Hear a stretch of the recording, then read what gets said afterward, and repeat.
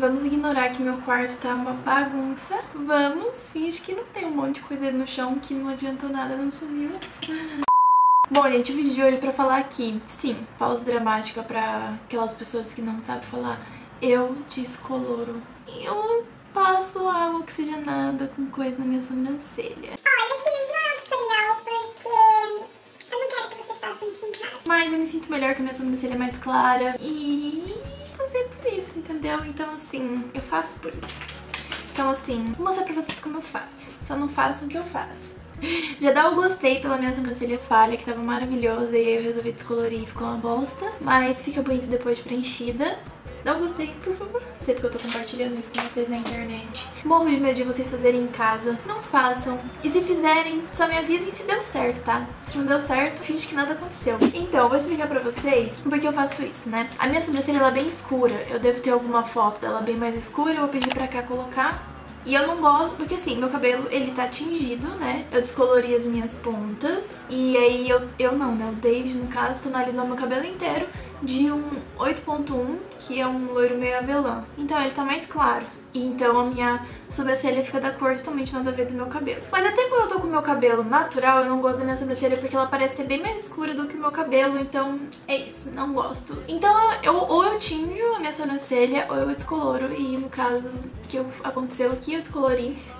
E aí eu vou descolorir de novo porque já tá, ó, vou mostrar mais perto pra vocês. Ela já tá crescendo uns cabelinhos preto e aí já não fica mais tão bonito, tá?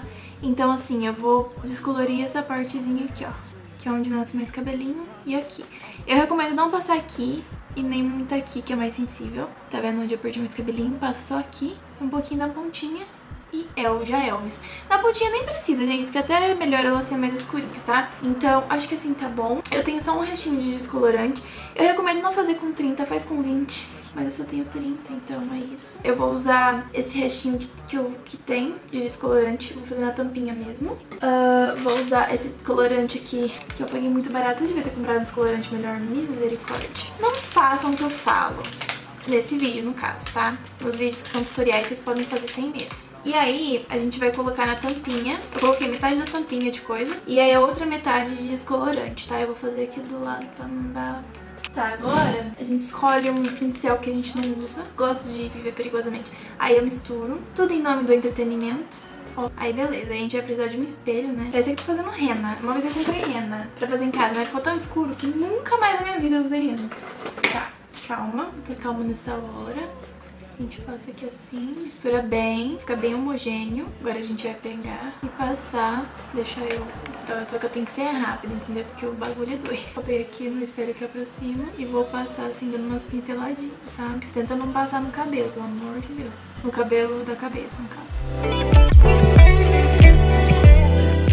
Tá, e puxa tudo pra cima, ó, porque você vai penteando o cabelo.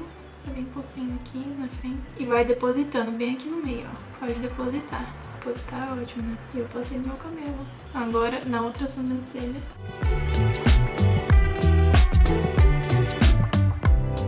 Ai, gente, eu não acredito que eu tô ensinando a fazer isso.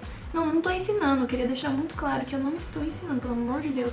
Não façam isso em casa, até porque você pode ter alergia, né? E aí cagou, né? Porque é do lado do olho. É literalmente no olho, né?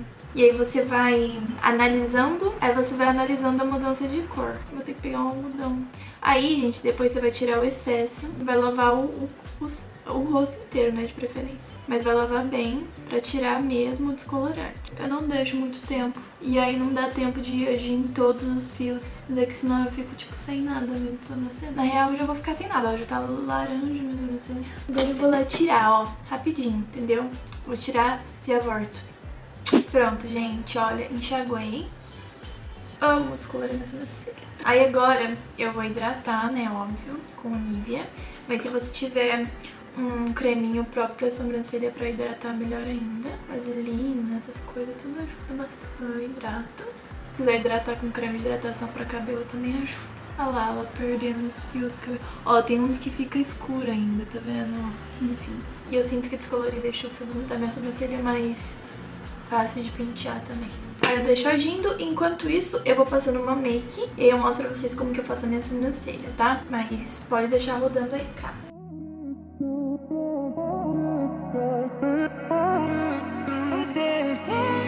A million people in the crowd, but I only see your face in all the lights.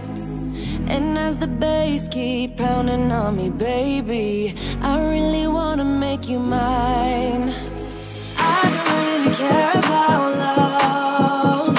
I don't really care about happy ever afters. Something about you gives me hope. Something about you, yeah. When the sun goes down and the night sky's falling, do you believe in one? Ainda continuo um fantasma, né? Mas tudo bem.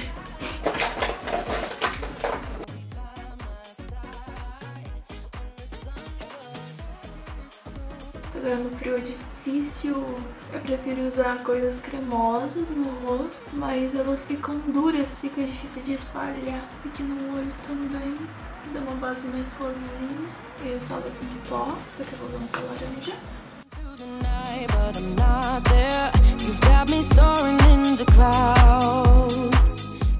Faço meu hidratante labial Amora Shine. E agora a sobrancelha. Eu vou usar o mesmo pincel que eu tingi, mas eu já lavei ele. E é bom que ele fica molhadinho. Eu gosto muito do efeito molhadinho no pincel.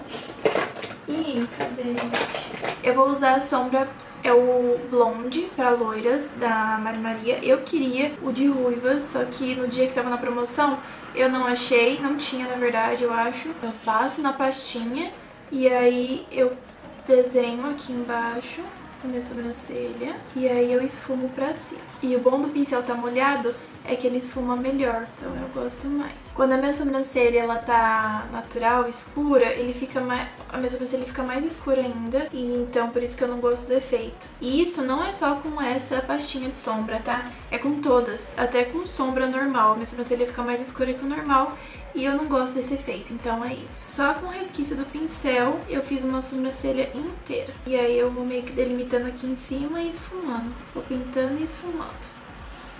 Pintando e esfumando. Onde tem as falhas, você passa bem o pincel, tá? E aqui na frente, esfumadinha básica. E aí, olha a diferença? Ah, fala sério, olha isso. Depois eu penteio a minha sobrancelha. Tá focando? Penteio. Ah, para. Nossa, olha isso, gente. Olha essa sobrancelha. Eu amo. Ai, eu amo. É linda demais. Olha. E combina, e fica da mesma cor do meu cabelo, ó. Vou usar esse rímel aqui da Jasmine, que já tá acabando. Ele é pra volume, eu acho. É, chama Máscara para Cílios Charme Volume. Eu comprei porque minha prima comprou, falou que era bom, eu experimentei, gostei. Foi difícil de achar. Rolândia não tem, só Londrina. Não sei se vende mais, espero que venda. É que meu olho não tá focando na lente, né? Quer dizer, na telinha, então não sei. Ah, olha isso. Linda maquiagem. E aí, eu tenho certeza que vocês acharam que ia dar errado, né? Vocês gostaram do efeito? E aí, pra quem gosta de pintar a sobrancelha, que agora tá em alta, né? Fazer essa pontinha tipo azul, verde, rosa. Daí, como eu tô com a sobrancelha descolorida, fica fácil fazer, só passar uma sombra colorida e é isso. Mas eu gosto muito, mais porque fica do mesmo tom do meu cabelo, ó. Mas sem maquiagem, mas pra quem adora passar maquiagem como eu não me importo de ficar com a sobrancelha falhada quando eu tô sem maquiagem, tá? E eu fico sem maquiagem aqui em casa, não passo maquiagem todo dia, não.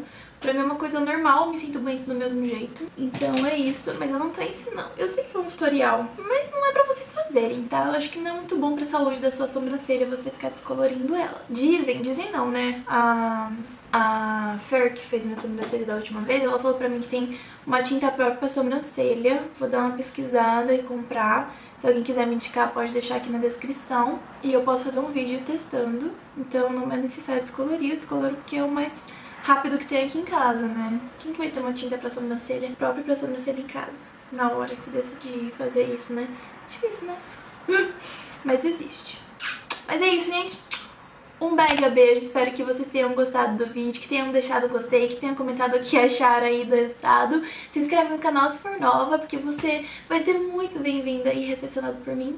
Sempre tem vídeos super legais e com ótimos conteúdos, diga-se de passagem, aqui no canal.